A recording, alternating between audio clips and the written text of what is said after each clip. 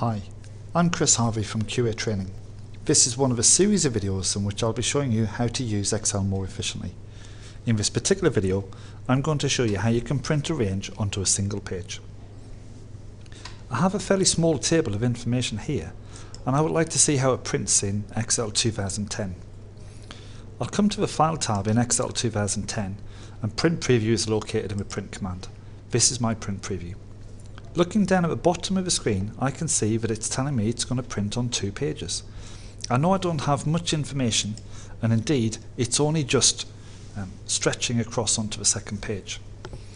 In Excel 2007 and 2010, I can force it to print all of the information onto a single page by going to the Page Layout ribbon.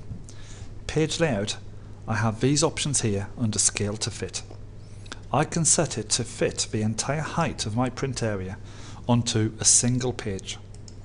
I can of course do the same with the width. It wasn't a problem on my particular printout, but I'll add this just for the sake of it. If I now go back to Excel 2010 to Print Preview,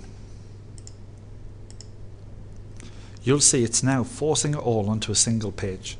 It's reduced the size of the text, but I can still read it comfortably on the screen, so I'm confident it will print out well when I come to take it to a printer.